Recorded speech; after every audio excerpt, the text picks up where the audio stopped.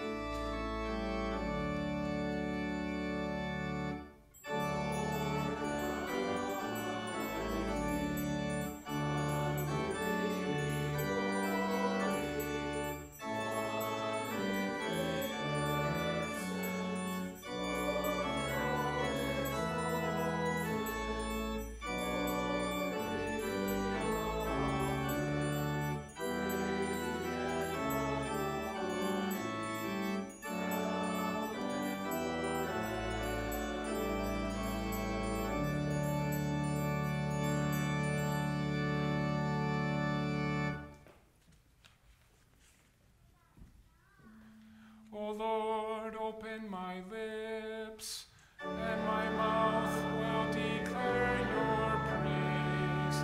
Make haste, O God, to deliver me. Make haste to help me, O Lord. Glory be to the Father, and to the Son, and to the Holy Spirit, as it was in the beginning, is now, and will be forever. Amen. Praise to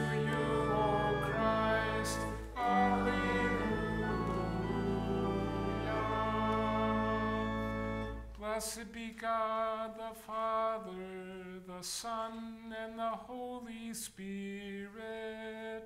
O come, let us worship.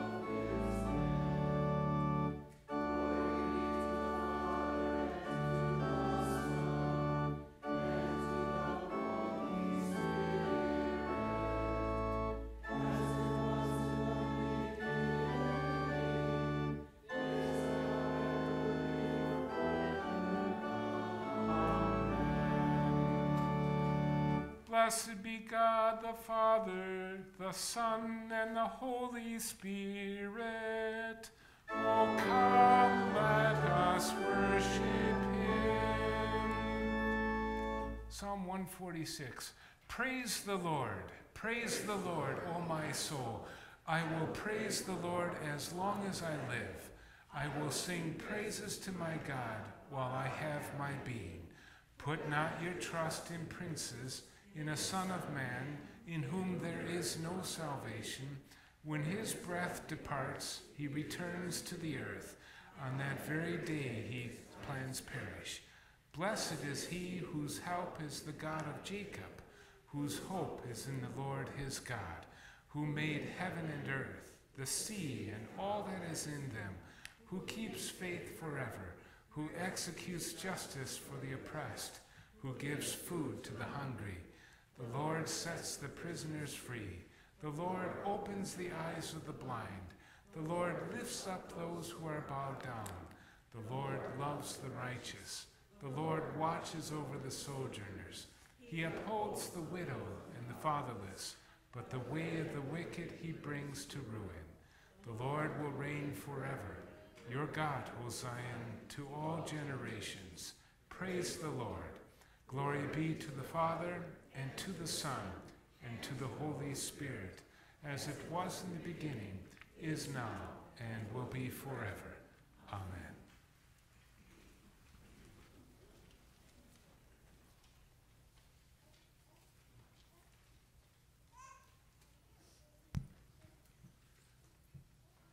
The Old Testament reading is from Amos chapter 6. Woe to those who are at ease in Zion, and to those who feel secure on the mountains of Samaria, the notable men of the first of the nations, to whom the house of Israel comes. Pass over to Calneh and see, and from there go to Hamath the Great, and go down to Gath of the Philistines. Are you better than these kingdoms? Or is there a territory greater than your territory? Or you who put far away the day of disaster and bring near the seat of violence?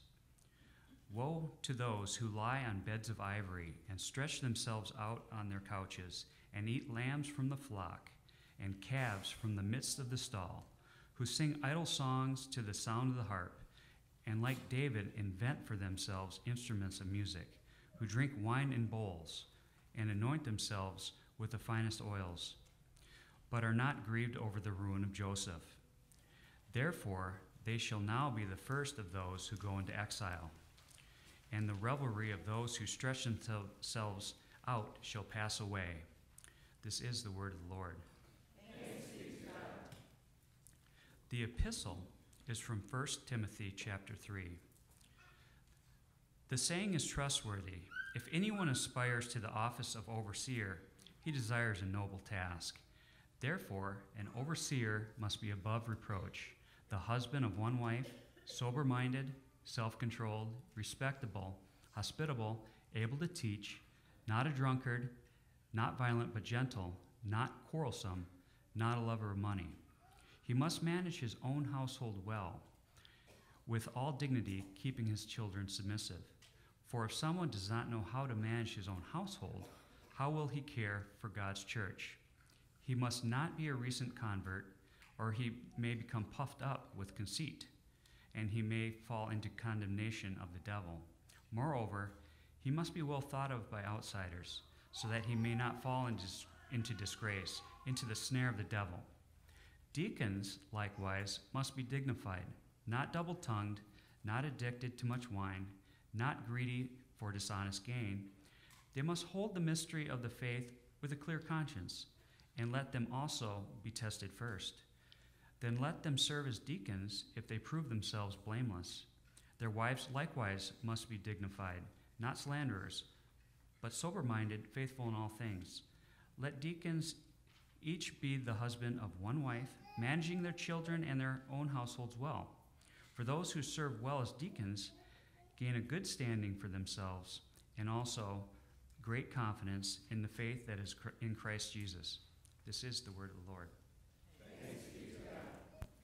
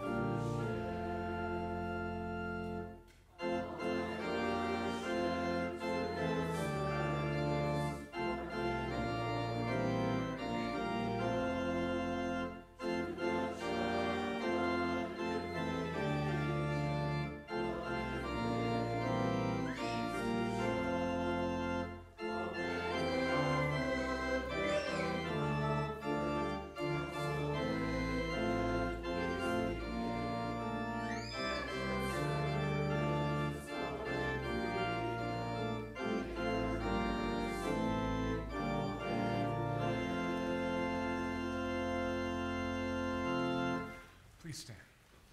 The Holy Gospel according to St. Luke, the 16th chapter. Glory to you, O Lord. Jesus said, there was a rich man who was clothed in purple and fine linen, and who feasted sumptuously every day. And at his gate was laid a poor man named Lazarus, covered with sores, who desired to be fed with what fell from the rich man's table. Moreover, even the dogs came and licked his sores. The poor man died, was carried by the angels to Abraham's side. The rich man also died, was buried. And in Hades, being in torment, he lifted up his eyes and saw Abraham far off and Lazarus at his side. And he called out, Father Abraham, have mercy on me, and send Lazarus to dip the end of his finger in water and cool my tongue, for I am in anguish in this flame. But Abraham said, Child, remember that you in your lifetime received your good things, and Lazarus in like manner bad things. But now he is comforted here, and you are in anguish.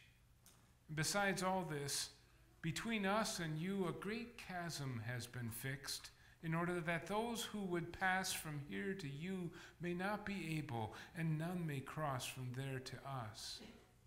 And he said, Then I beg you, Father, to send him to my father's house, for I have 5 brothers, so that he may warn them, lest they also come into this place of torment. But Abraham said, They have Moses and the prophets. Let them hear them. And he said, No, Father Abraham, but if someone goes to them from the dead, they will repent. And he said to him, If they do not hear Moses and the prophets, neither will they be convinced if someone should rise from the dead. This is the gospel of the Lord. Praise to you, O Christ. Sing to the Lord and bless his name. Proclaim his salvation from day to day. Give to the Lord all glory and strength. Give him the honor due his name. Alleluia, alleluia. Now is Christ risen from the dead and become the first fruits of them that sleep. Give God all glory and strength. Give him the honor due his name. Alleluia, alleluia. Glory be to the Father, and to the Son, and to the Holy Spirit. Give to the Lord all glory and strength. Give him the honor due his name. Alleluia, alleluia.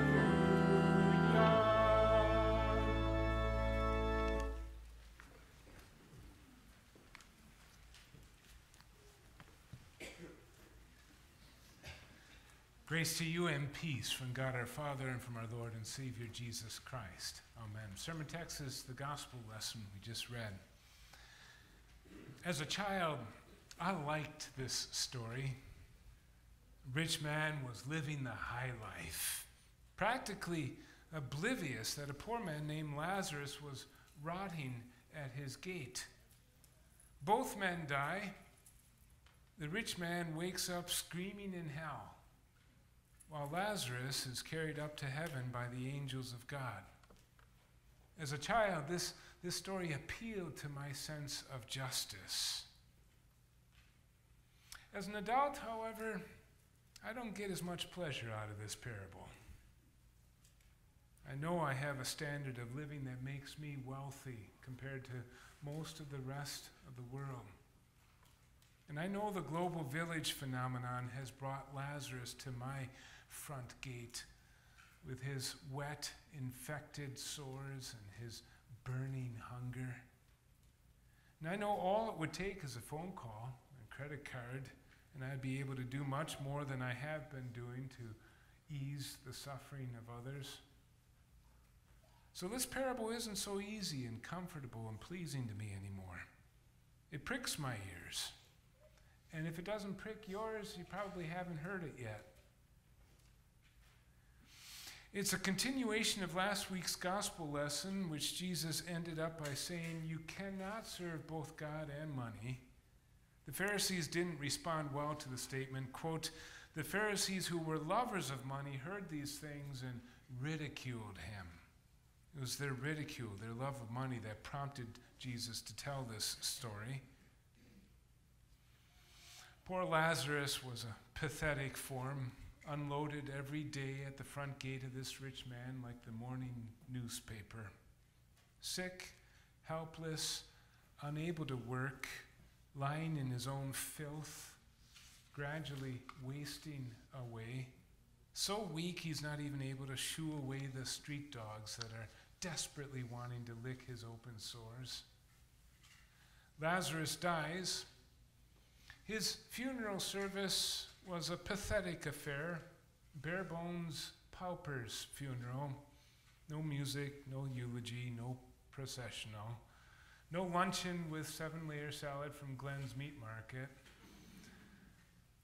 But Lazarus doesn't care one little bit because he's already enjoying the splendors of heaven. Meanwhile, there lives on the other side of the gate a rich man dressed in purple, exclusively expensive stuff, dining sumptuously every day. The clock keeps ticking, however, and the fine purple linen begins to hang about his thin shoulders. The lovely meals carefully prepared and presented come and go, having barely been tasted. There are doctors, best money can buy. There are medicines, painkillers. But no amount of wealth can put off forever the inevitable. So the rich man also dies. Then follows a lavish funeral, well attended. Drop-dead gorgeous coffin, ashamed to bury it into the soil. An impressive processional, followed by one last sumptuous meal on the rich man's dime. All the right people say all the right things, but their words don't mean a thing, because the rich man has already woken up in hell. By the way, I've done probably 350 funerals by now, and not once have family members worried out loud whether their loved one was in heaven or in hell. They were all shoo-ins for eternal bliss. Locked in, no ifs, ands, or buts, you can bet the farm on it. But I've not always enjoyed their certainty. Jesus said, enter through the narrow gate. For the gate is wide and the way is easy that leads to destruction. And those who enter it are many. The gate is narrow and the way is hard that leads to eternal life. And those who find it are few. Seems to me like we've reversed those words. Now everyone gets into heaven because the path is so wide, so easy, and because grace is so cheap.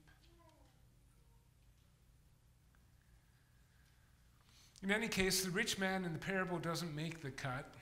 He wakes up in his horror in hell.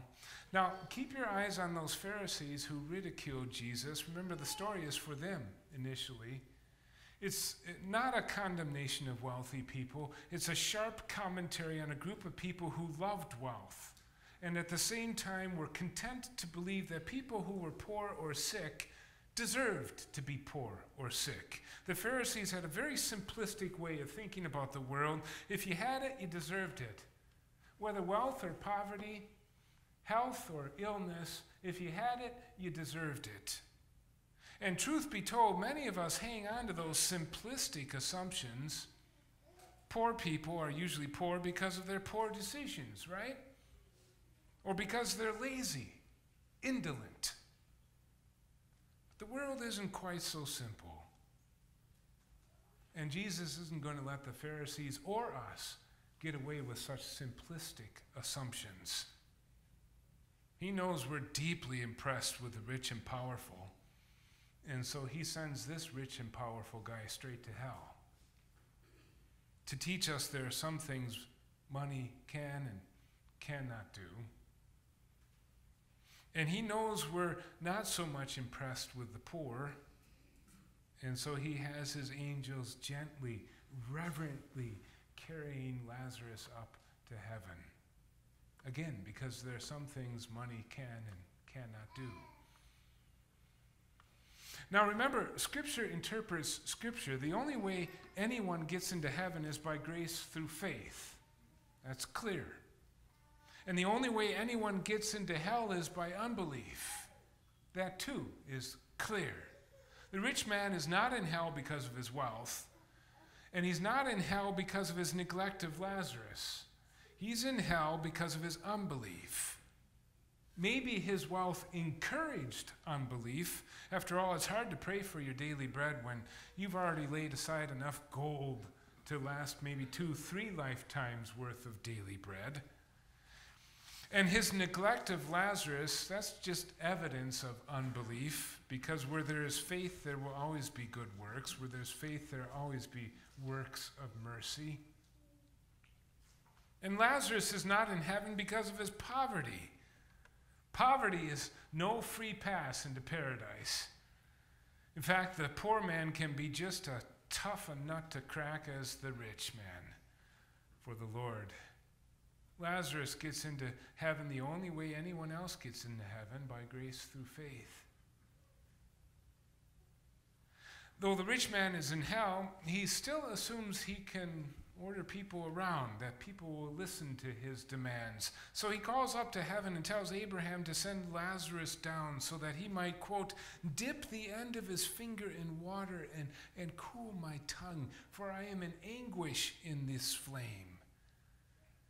Abraham refuses, reminds the rich man he's already had his full measure of pleasures on earth.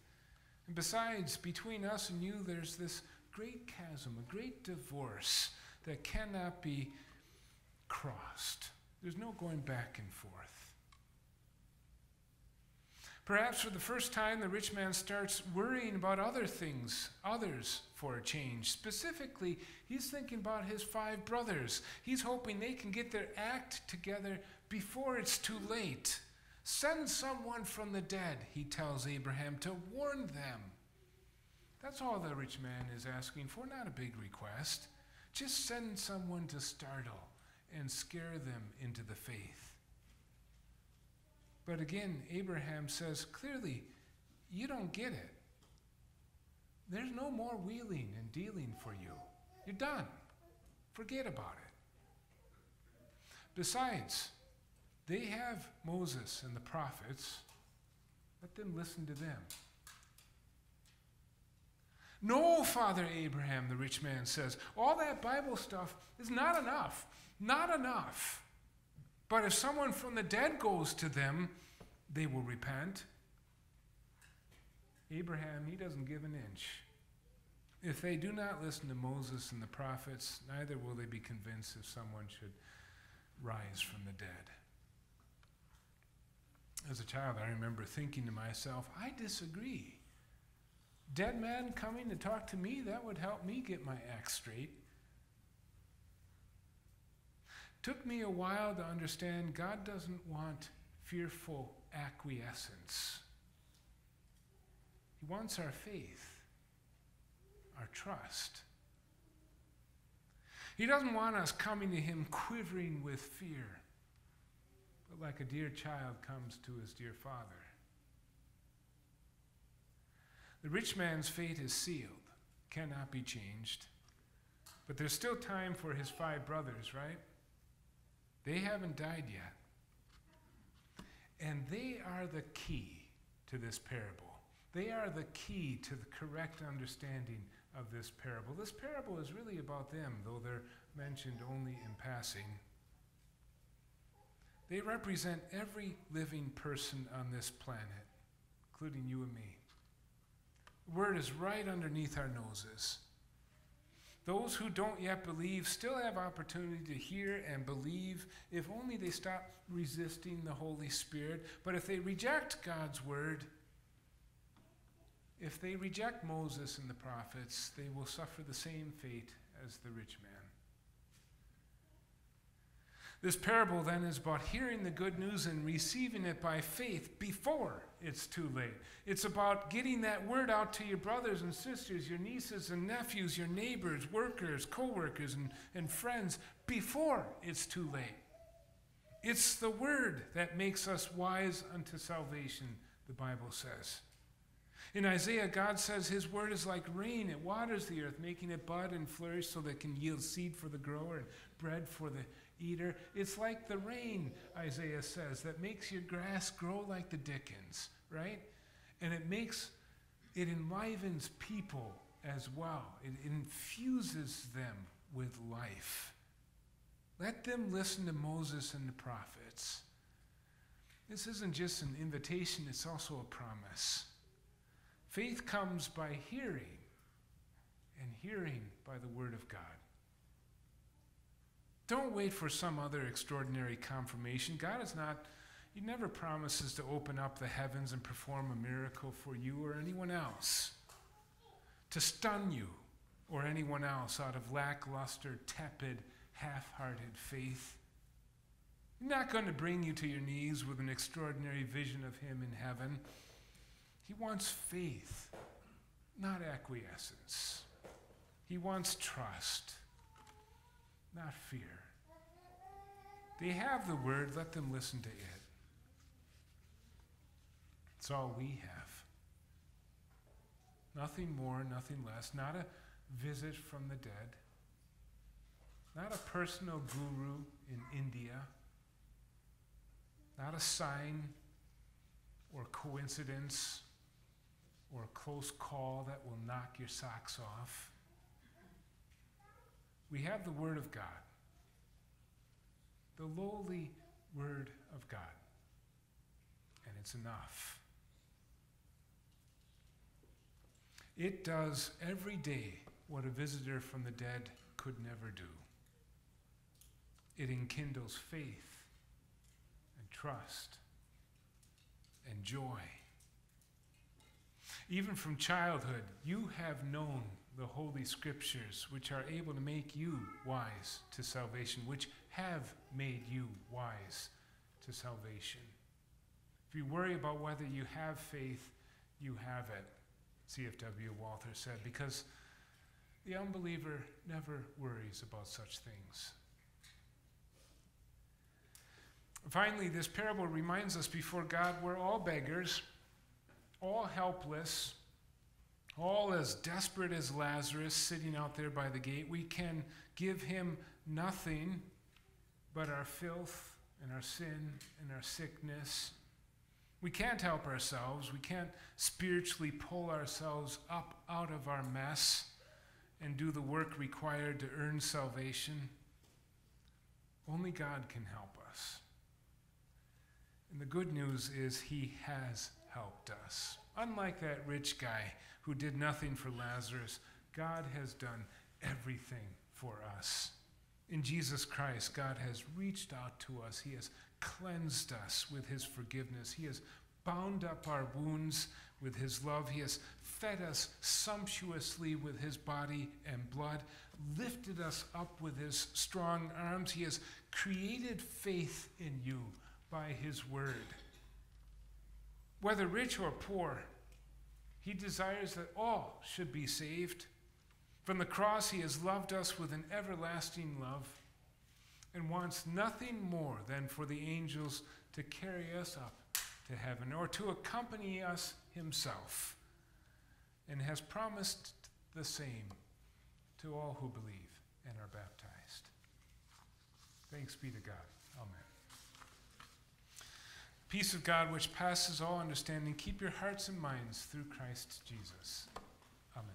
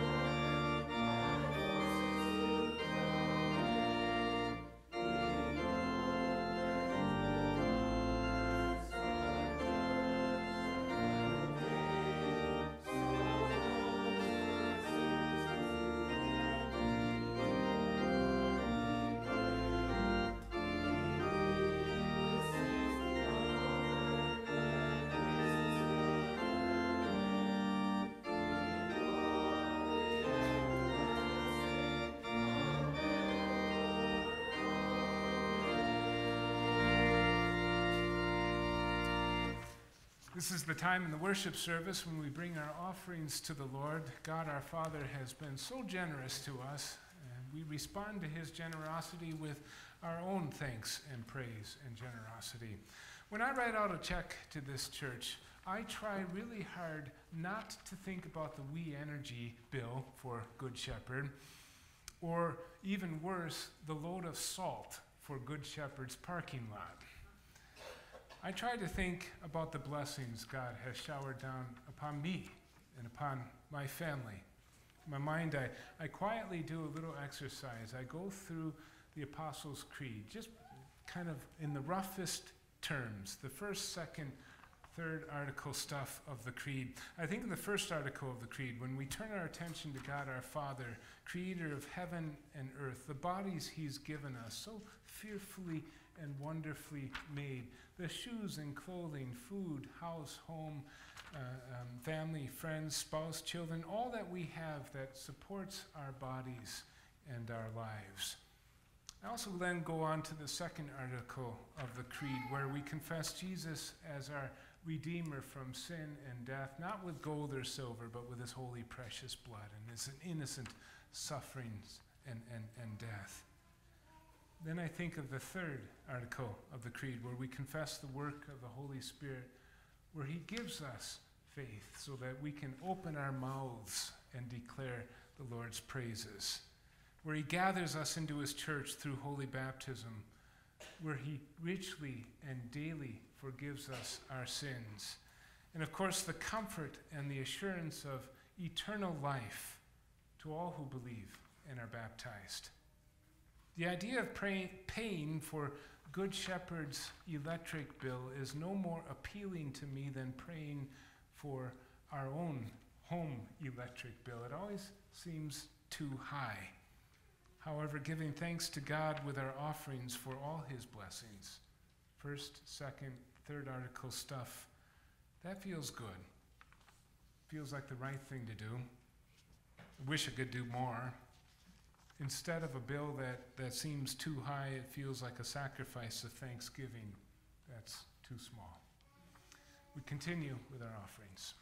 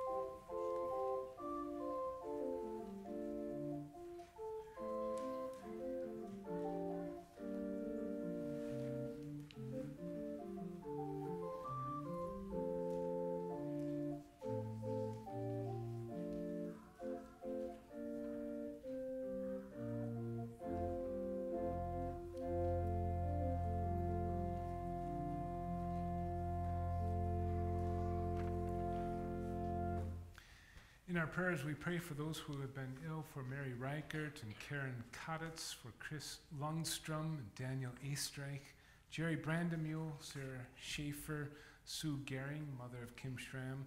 We pray for the family of Frances Vins, who died this past week, last Sunday. Her funeral was on Thursday. We pray for the family of Marion Beisner, mother of Mary Beisner, whose funeral was yesterday. Please stand for prayer.